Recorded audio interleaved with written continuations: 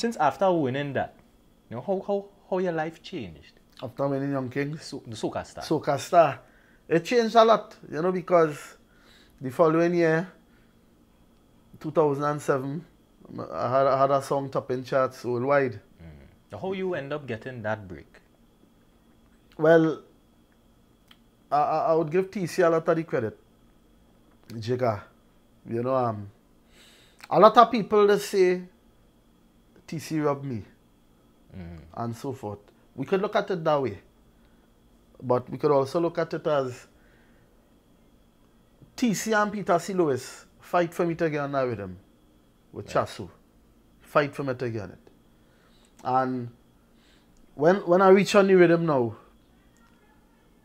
I started linking with TC. TC have an eye for music. You have a gift. You have an eye for music. He's not really a singer. I don't know why he get into the singing part. I hope you see this. But my brother, you have a gift for music. And when he gave me the rhythm, I went by him with about 4 or 5 songs. And he said, Fireball, all of them sounding like hits. All of them sounding like hits. However, we don't want a hit here, we want a classic. Go back home and get a classic for me. You see, before I do that, and he play some music for me. Play some music and show me how different artists approach rhythms differently. Right? And with that, I get a sense what you're talking about. And when I leave, while I leave in, TC started to play the rhythm again and he say, yeah, Fireballer. Give me something, son, man. I laugh and I leave. When I leave, that stay in my head. Yeah, Fireball again. Then I started to add to it, and so the initial idea came from him. He's also who reminded me the people of the opera. So give them something operatic. Right. And I started, and then that was it. The rest was history. I vibed in the Virgin, Grassroots. I don't know if you know Grassroots. A guy by the name of Sheridan. I checked Sheridan with the song finished. Sheridan gave me a melody similar to the melody I had, but a little different. And when I hear that melody, Sheridan gave me da da da da da da da da da da. That's the melody Sheridan gave me. The melody I had was da da da da da da da da da. I used his melody instead. Right. And that was it. The rest was history. I only had 2 verses. By the time I reached in the studio, they told me, hey, you finished your 3 verses. I lie and I say, yeah. Because I didn't want to lose the opportunity. Right. When I finished recording the first 2 verses, they said, nice, we had to hear a 3rd verse now. I didn't have a 3rd verse. So I started freestyle. I said, let me record it now. Let me hear it when I'm singing it. Don't recording it. And I start. Could never forget the day we first met. It was so perfect, girl. And the rest was history. With that day, the song started, it had an ad on Synergy. They started to play a piece of the song in the ad. Everybody was like, hey, what song is that? Right. It started to take off from there. Then a guy by the name of Cabaza. Cabaza was from France. Cabaza heard the song, talked to Carl Beaver Henderson, link up with Chasu, and everything, that was it there. Carl Beaver linked the song with Bob Sinclair. Bob Sinclair loved the song. He take it, remix it, change it up to how you want it, and that was it. Thing gone clear. For those who don't know, yeah. Who is Bob Sinclair? Bob Sinclair is huge. Bob Sinclair is a producer / DJ from Europe, from France. Right. He big through the whole of Europe. Even in North America and certain places, they hire him. Pay him a lot of big money to just come and DJ. Yeah, so he's a huge producer. He worked with Shaggy. I can't remember if he worked with Sean Paul. He worked with a few Caribbean artists who was shining over there as well. Yeah. So basically the songs start from an ad. Songs started built from an ad. That ad Synergy had. And at the ending of the ad, they started here. And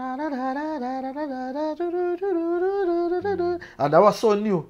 That vibe was kind of, what is that by? Yeah. So when it reached out now, that song blew up in 2 weeks' time. That song was #1 on the Punch. The punch come down again. Punch and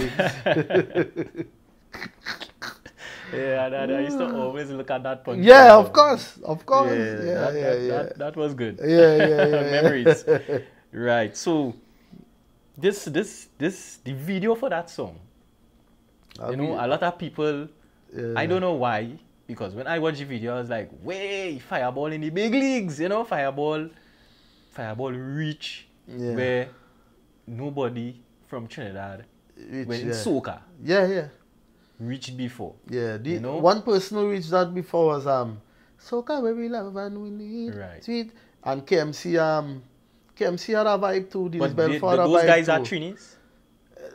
Yeah, one of them is from Tobago. A matter of fact, the two singers is from Tobago, but our next story by itself. I wouldn't even get into that. Right. Yeah, probably our next time. But at the time that video come out, that was huge. They don't know that again. Yeah. What I'm trying to say is, a lot of people are still criticizing you for the video. Yeah, too much white ladies. Men and those same people who criticizing that video, the same ones that criticize the black girls, and tell them they have nothing better to do. All they're winding up in video. I sure them are being getting paid. Those same people. So I don't worry about them. Right. I as a black man, and that video they're complaining about, the star of the video was who?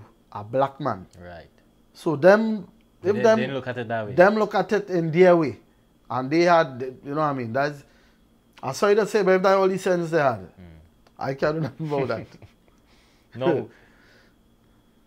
In between that break, you was well accepted in many countries. Yeah. What was your greatest memory in performance-wise in whatever country? One thing Trinidad never know. I didn't get to fly out that time.